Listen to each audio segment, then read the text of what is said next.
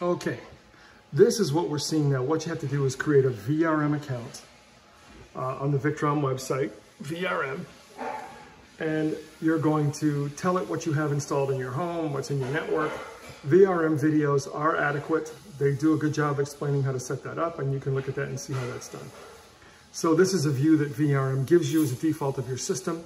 I don't have the inverter here yet, so there's nothing going. This would be the inverter loads coming in from shore power or coming in from a generator, and then what your AC loads are going out. I won't be able to measure that because the inverter I've got is a GNDL, but I will show it here in the DC power that's going out. It'll be converted power, but it will show up here. It's showing me from that controller, the MPPT controller, how many watts are coming in, 160, that's just one panel. And my battery state of charge from the battery monitor that I showed you is 100%.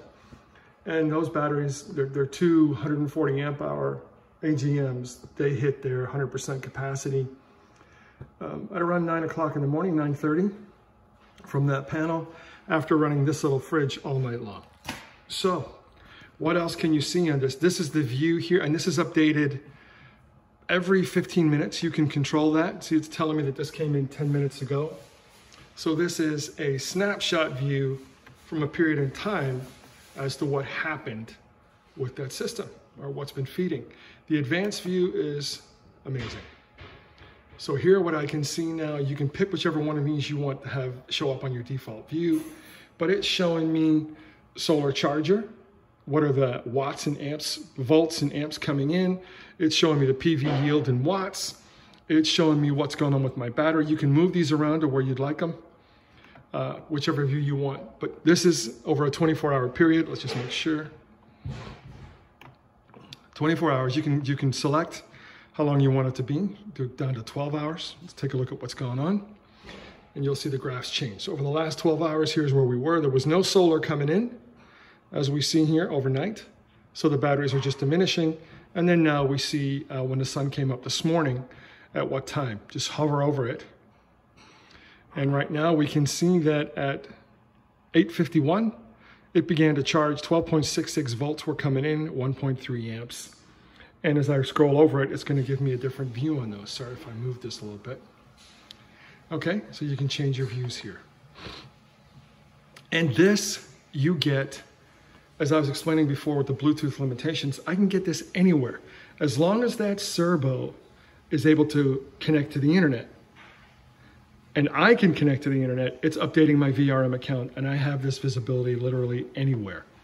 And you can just see how much information is here. So many different graphs, different charts. Here's my MPPT state. So right here, it was off all night long, no sun. Then it came in, immediately started bulk charging. We've already gone to absorption, and pretty soon it's going to start floating again once the batteries are totally full. And this information is all here for you. But this is a snapshot in time, right? So every 15 minutes, the Cerbo is going to go out and update the VRM account with this info. But there's another view here. And this is if you had bought that GX. I'm saying you don't need to, because if you click on remote console, what we're going to see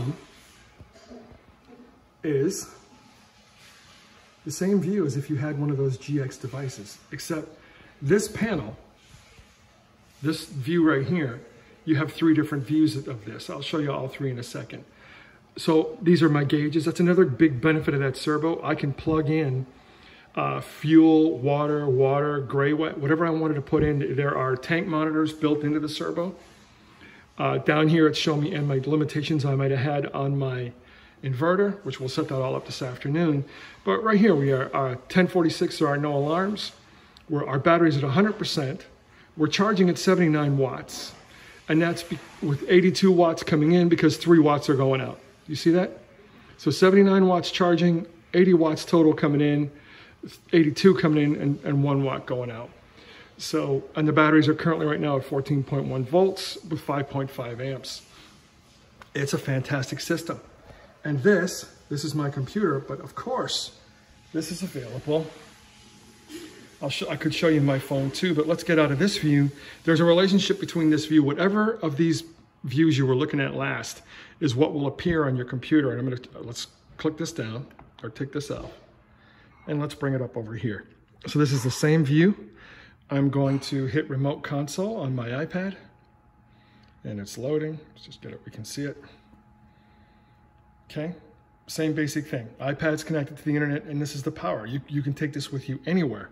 Now here's another view. Just slide this, swipe it sideways. A little picky at times. Let's do it again. Okay, here's another view. A very simplistic view. I'm not really all that fond of this one. And if we swipe it again, you're going to get another look.